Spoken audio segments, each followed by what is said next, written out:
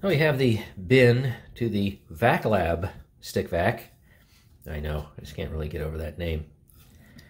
So let's weigh it. Everything's clean, empty, and we're going to start out with 358.18 grams. Welcome, whole house carpet cleaning aficionados. Let's do 1,000 square feet whole house carpet cleaning with this Vaclab brand stick vac. And what's so unusual about it is that it has a brush roll that's very different than the vast majority of brush rolls that go on a typical bare floor stick vac or just stick vacs in general. So let's see if this carpet friendly brush roll actually makes a difference.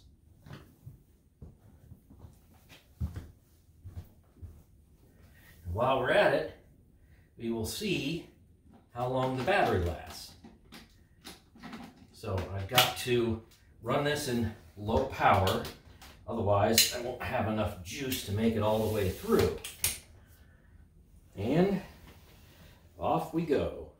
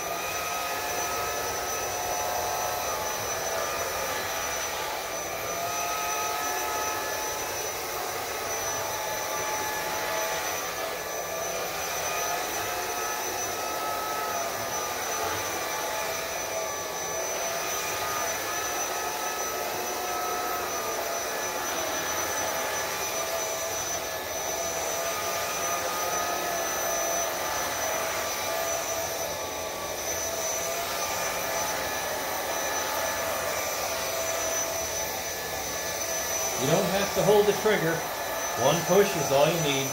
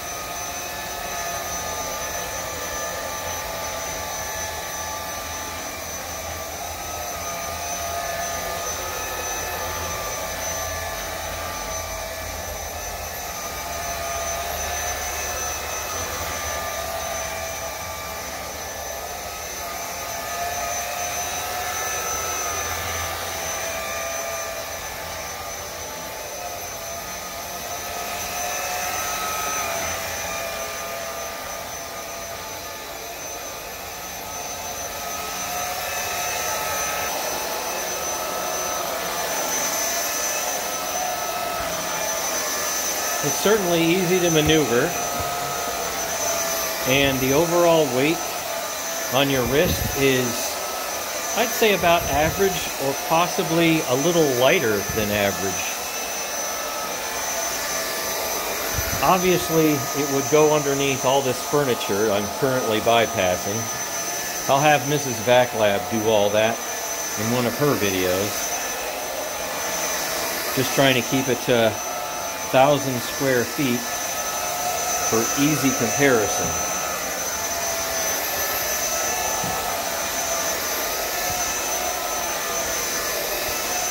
It's got a little bit of a high-pitched noise. I think probably will come through on the audio track.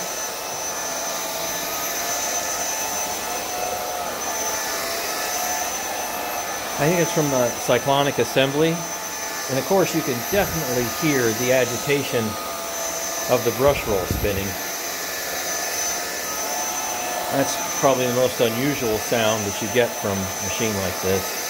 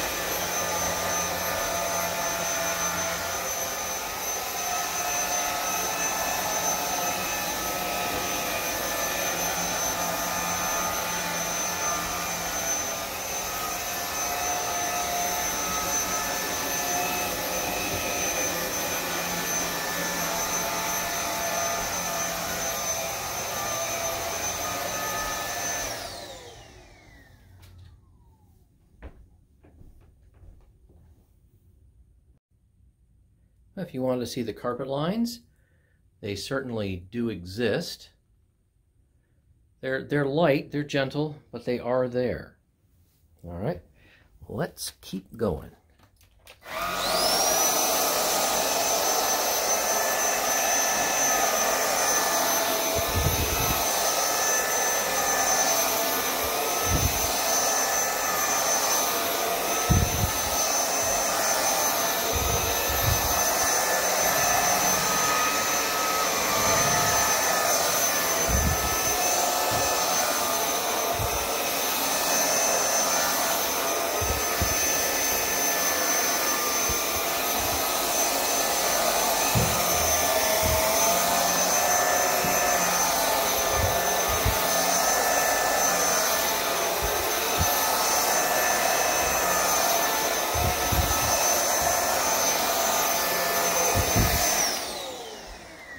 See, can I lean this up against the wall and open the door without that falling? Yes. Okay, don't fall.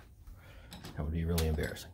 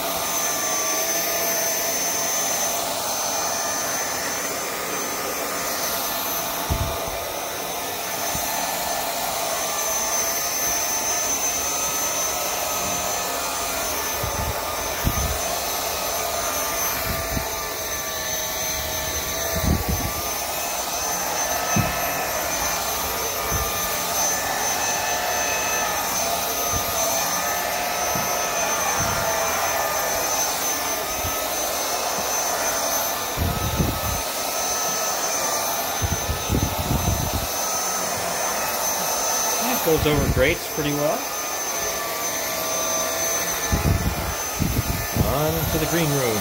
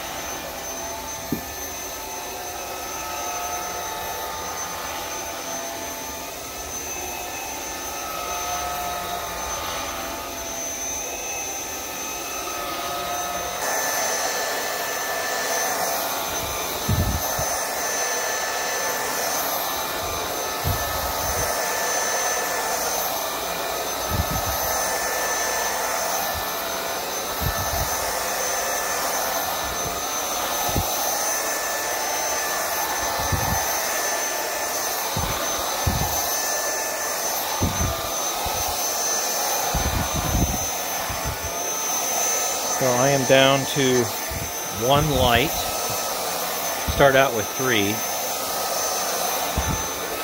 So we'll see how long that 1 light lasts. Sometimes it's a really, really long time. But I have a whole other floor to go.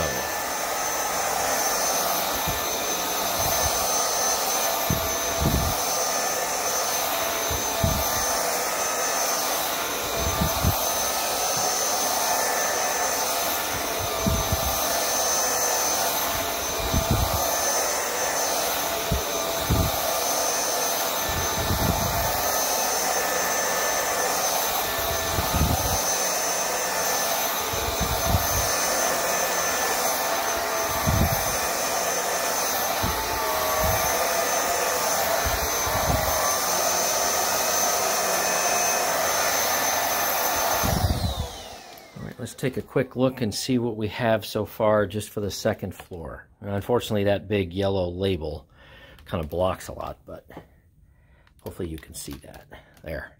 There's the blob. Maybe that's the best way to view it. Okay, let's continue down on the first floor. And as usual, we have my wife's 2-foot-long hair wrapping up in that brush roll, but it's pretty easy to pick out.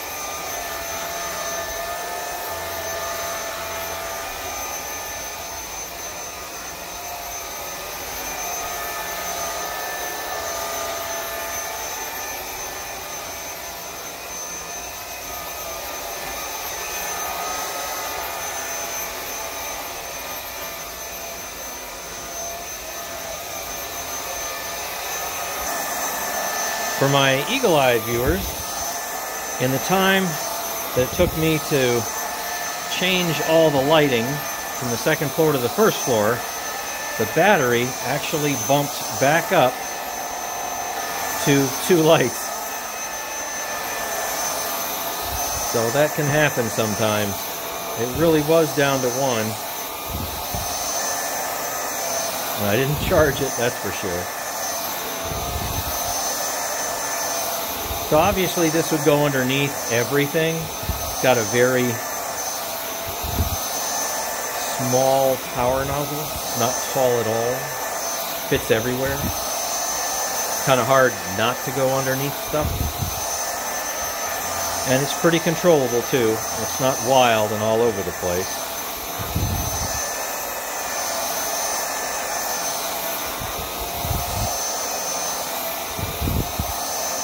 It doesn't sit perfectly flat though. You have to go at an angle if you go really, really low with your wand. It won't go straight down.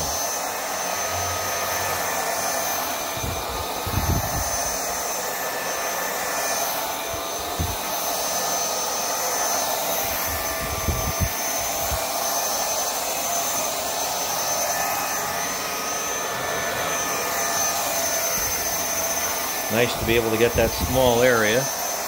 Can't do that with a full-size vacuum. Too big.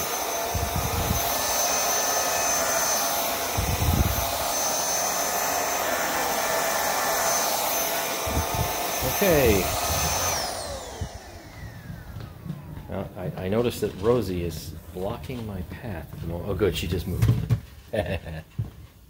She was right there, and then she decided to move.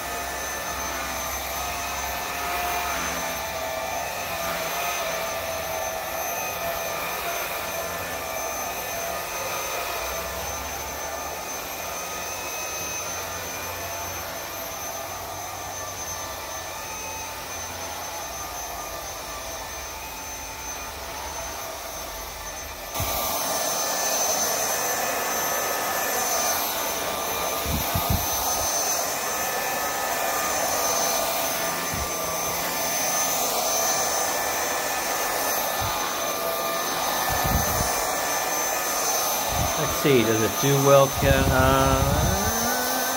Carpet dent? Yeah, a little. Better than some. Those carpet dents.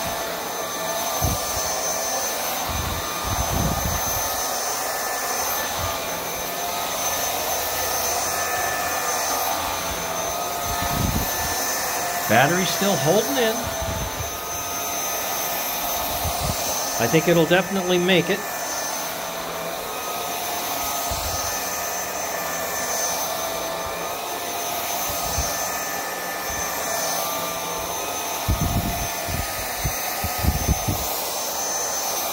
And I'll show you what I have to do in order to go completely flat. So if I want to go flat, I see it just lifts up, so I have to angle it. But it works, but you have to go at an angle. And then you're okay.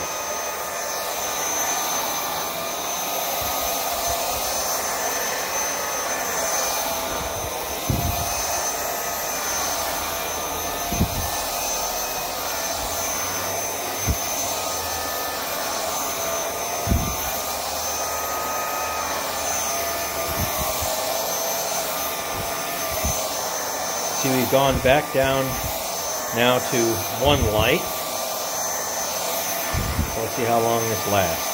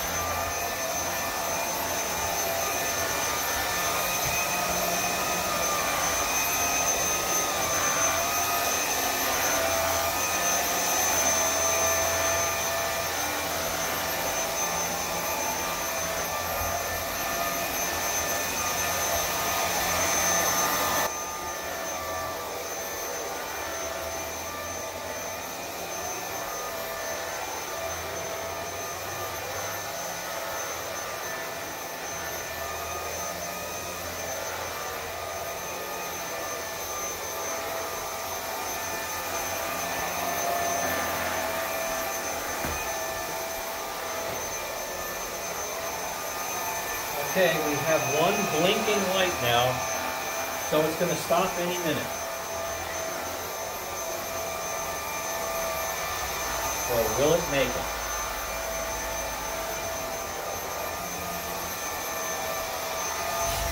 almost done.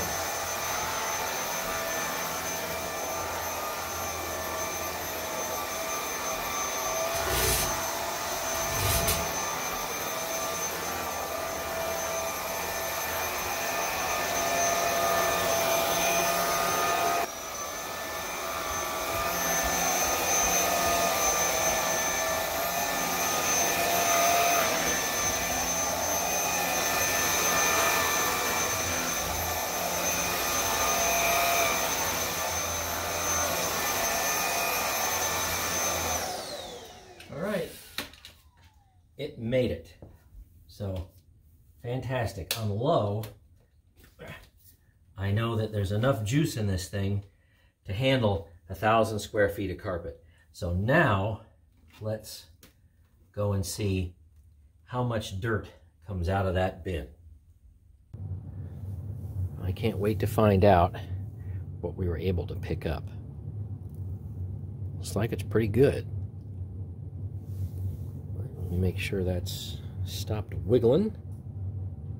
And I'll call it at 362.96, whether it wiggles a little bit more or not, and subtract 358.18. And we have a raw bin pickup of 4.78 grams. And that's excellent, all things considered. But now, let's see if we can manage to extract from this bin.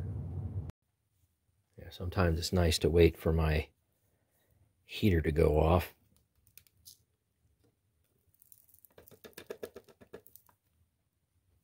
A nice little blob.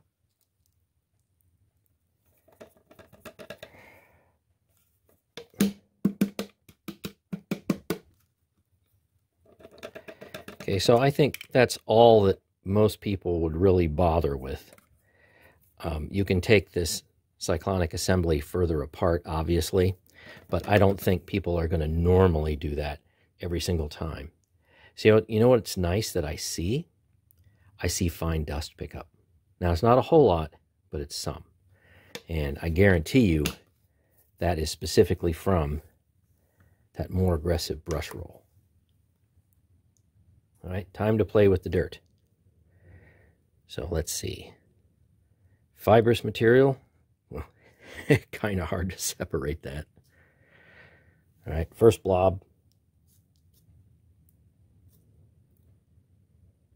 Second blob. Okay, getting up there. It's a little more fibrous material. Yeah, that is fiber, isn't it? Okay, let's keep going.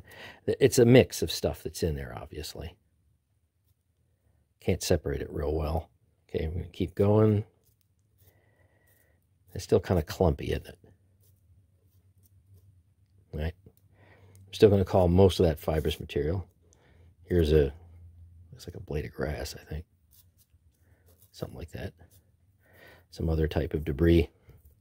And the rest we'll call, like, say, medium to large dust. So we're almost at 3.9 grams.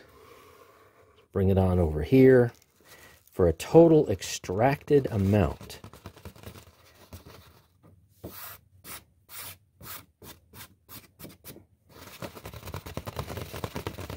Total extracted amount of almost, a little dusty there, almost 4 1/4. All right, that's still really fantastic. So I'll call it at 4.23 grams.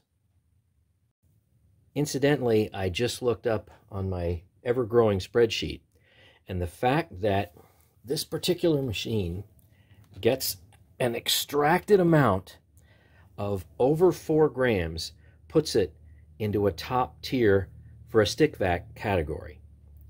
So this machine now joins my top tier stickvacs, which include a DreamTech, a Kaival, and a Musu.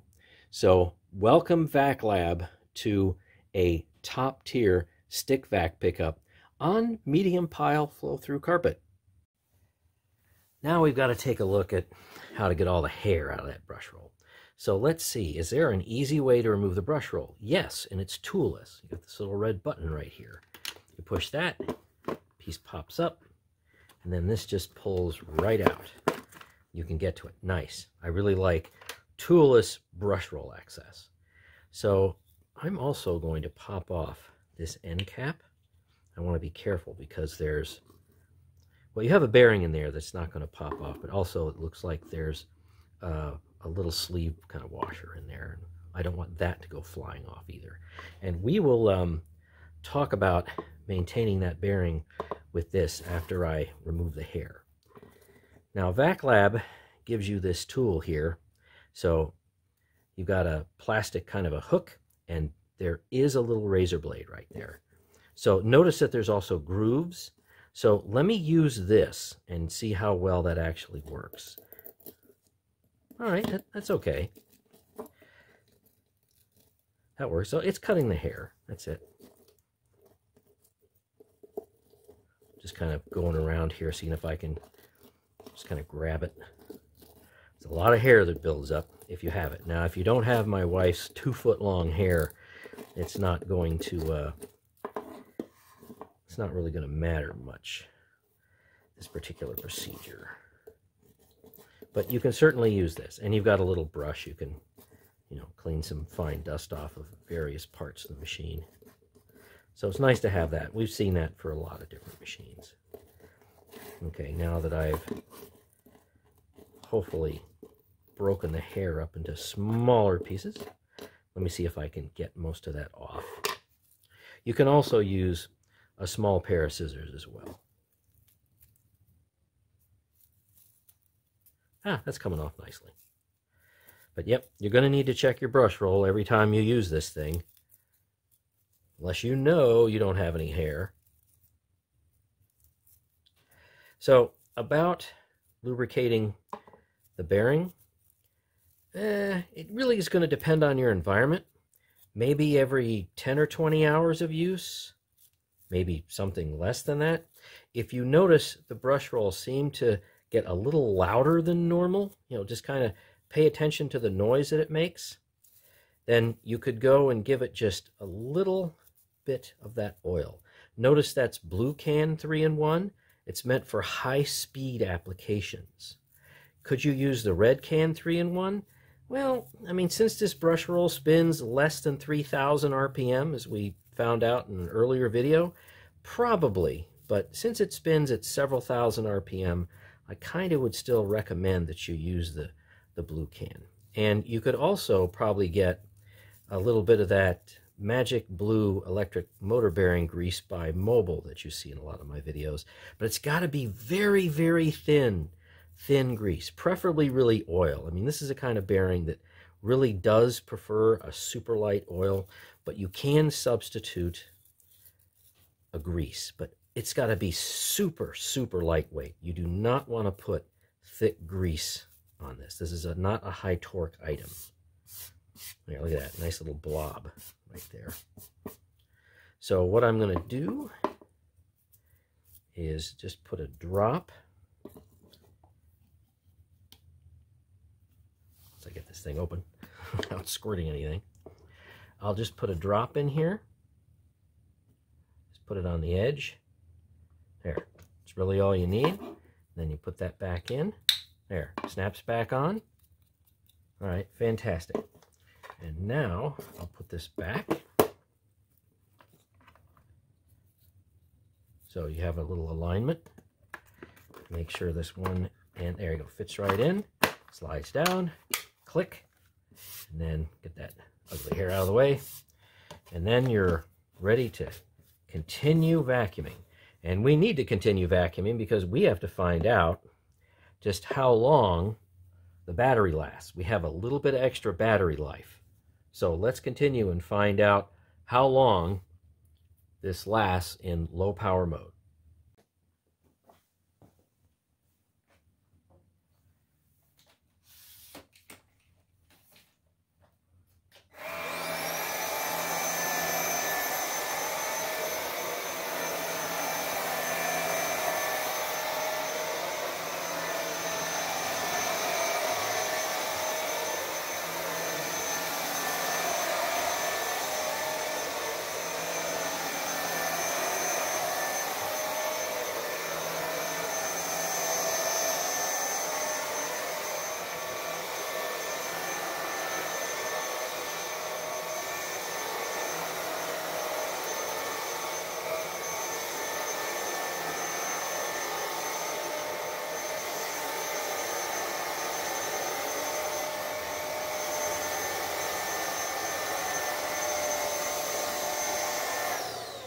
And that's it. Okay, so the light blinked for a little bit and then quit. So it was just enough to handle the whole house carpet cleaning. All right, fantastic.